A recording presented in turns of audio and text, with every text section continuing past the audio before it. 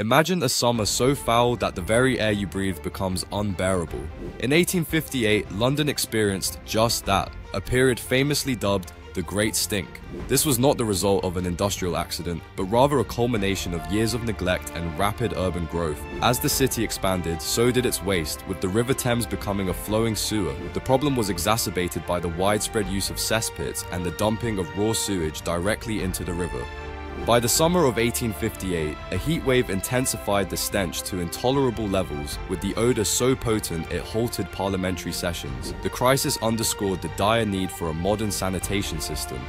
Enter Joseph Bazalgette, an engineer who took on the monumental task of redesigning London's sewer network. His revolutionary underground sewer system not only alleviated the immediate crisis, but also laid the foundation for modern urban sanitation. The Great Stink was a pungent turning point, forcing a city to confront its waste and, in doing so, sparking a public health revolution. This event, often overlooked, was pivotal in transforming urban living conditions and safeguarding public health in burgeoning metropolises worldwide.